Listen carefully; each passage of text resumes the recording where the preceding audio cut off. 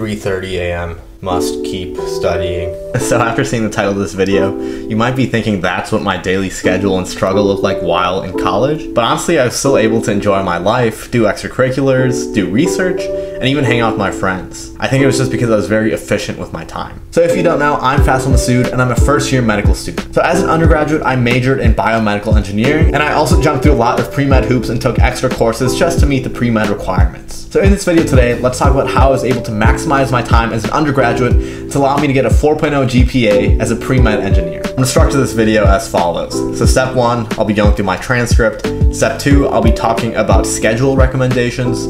Step 3, I'll be talking about study habit recommendations. And 4, I'll finally talk about if I think this 4.0 was worth the time and effort. Alright, so let's take a quick look through this transcript by C. Alright, freshman year, good first semester, good second semester. Third semester we took Orgo. Fall 2018, spring 2019 we took Orgo 2. We took some other bioengineering courses. Fall 2019 we took quantum chemistry. So that was a lot of work. Spring 2020, we took some more bio courses, gene editing lab, and some other things. But all in all, that was a transcript. Those were the courses I took.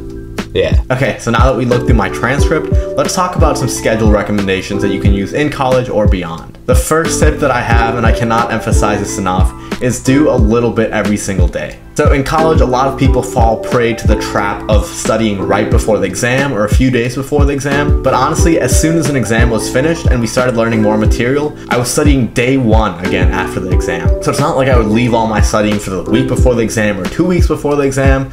I would study right as we started learning the material, and I would do a little bit every single day.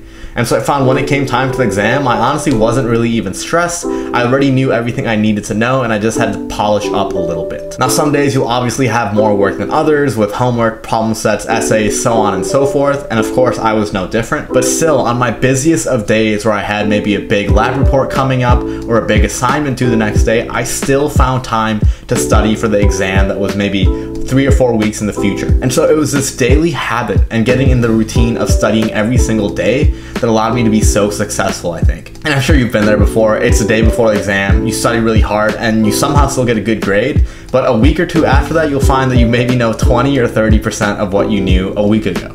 So you get really good at regurgitating that information, but you aren't actually able to consolidate that info in your long-term memory. So by studying every single day in college and doing little chunks at a time, I find I still remember some of the stuff that I learned freshman and sophomore year. It was that spaced repetition that allowed me to really internalize all the information, which was great for the exam, but it's also great moving forward because I still remember a lot of small minutia from these courses. Now the next minor point I want to go into is weekends and how to effectively use them. So college is really important to still have a social life and balance, but I found out for me personally, I didn't have too much going on Saturdays and Sunday mornings. I would usually be at the library by like 8 or 8:30 a.m. And if I didn't leave the house to go to the library or something like that, I would be up and at 'em and studying at my apartment. And so after finishing all that productivity in the mornings on Saturdays and Sundays, I had the rest of the day to myself to either go to the gym, hang out with friends, or do whatever I wanted to do. So using my time on Saturday and Sunday allowed me to really consolidate all the information from the prior week, and it also allowed me to solidify and touch up on some topics from the coming week. The next step I have for assignments might sound a little bit overkill. As soon as I got any single assignment or term paper given to me, I would start at the day it was assigned. Honestly, I found it was just really helpful to knock it out right away when the material was still fresh. And the final schedule tip that I have is know when to cut yourself off. So I almost never studied after 10 p.m. throughout my 4 years of college. And I set this cutoff time pretty early on because I knew after 9 or 10 p.m. my efficiency plummets. It goes to like 20% of what it was in the earlier hours. So I know it's better off for me to just hang out, get some sleep, and pick it up again tomorrow because it's not an efficient use of my time to toil over this at night. So figure out when you work most optimally, carve out those chunks of time for your work, and don't stress out about not doing work during these times that you're reserving for yourself. And on that note, it's very important to reserve time for yourself. So make sure you etch out some chunks of time to do the things that you love doing besides just being a student. Now let's talk about some more hard and fast studying techniques that I swear by. The first thing I want to emphasize to you guys is interleaving. And this is a concept where you don't want to study these huge blocks individually, but rather you want to intersperse the topics that you're studying. So let's look at a more concrete example. Let's say I have 3 exams coming up. So if I exclusively am just going to block the subjects on day 1, I'll do Orgo, day 2 I'll do Biochem, and day 3 I'll do Diffie-Q. But that's not the way I studied, and I recommend you use something called interleaving. So instead of studying these big blocks, I'm breaking down these subjects into chunks. Now on day 1, I'll do Orgo, biochem, diffie Q. On day 2, I'll do a different order, and on day 3, I'll do an even different order. This might seem more difficult while you're studying because it seems like you're switching back and forth between topics, but honestly, it'll really help you solidify the information longer, and it'll help you bring it to mind quicker on an exam. The next study habit that I've been using my whole life and I still use in med school is active recall. And so this is a concept that you're not just passively looking at your notes or lectures, but every single moment in time, you're testing yourself to really solidify this information. So let's say I need to look at some lecture notes to touch up on a topic. As I'm scrolling through my lecture notes, I'm constantly asking myself questions about these different topics. This concept of constantly testing yourself is known as the testing effect. Now, the testing effect dictates that the more you test and quiz yourself on a topic that you're studying, the better off you will retain this information.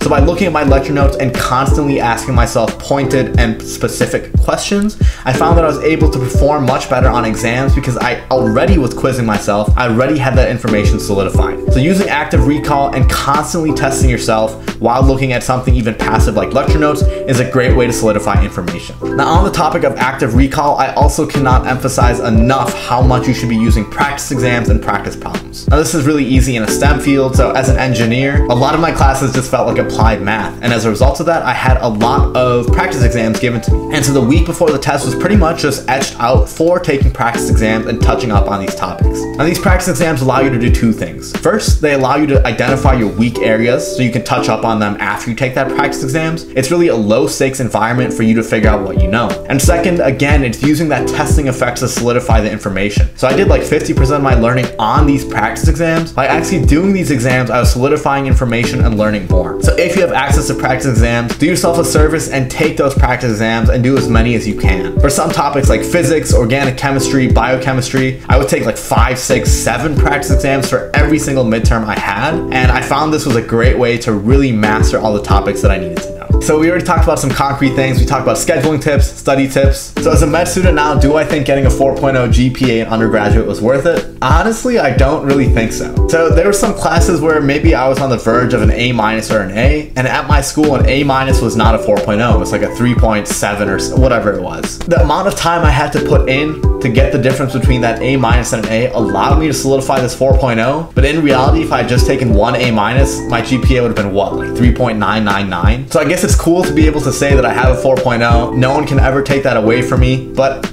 I don't really know if it's worth it. So keep in mind, hindsight is 2020. This is retrospective thinking, and perhaps I'm also a little biased because I've been socially deprived during coronavirus, but honestly, I think I could have spent more of my time hanging out with my friends and less of my time studying. So Saturday morning, maybe if I met up with a friend to get coffee or something, or met up at a coffee shop to even study together, I think those memories I would have cherished more than Saturday mornings at the library where I was grinding over something that maybe I already knew. So in retrospect, maybe this wasn't worth it. I do think I could have gotten the 4.0 with less time put in. I don't think it would have been the end of the world if I didn't get that 4.0. I feel like above a 3.7 or a 3.8, you're pretty much good for anything. There's not a huge difference between a 3.8, 3.9, or a 4.0. You're showing that you're able to master these courses, but again, I don't think it really matters that you were able to master every single course that you were given, rather what you did with the time that you had. Extracurriculars are equally important, and so are things like research. I think I'd be in the exact same position that I am in now if I had a 3.9, 3.8, a GPA in the same general ballpark. Now, I'm proud of the work I did. I'm just not really sure if it was worth it. Hindsight's always 2020. It is what it is. I'm just happy and proud of the work that I've done. Anyway, that's all I have for now. Thank you so much for your support, and I'll see you next time.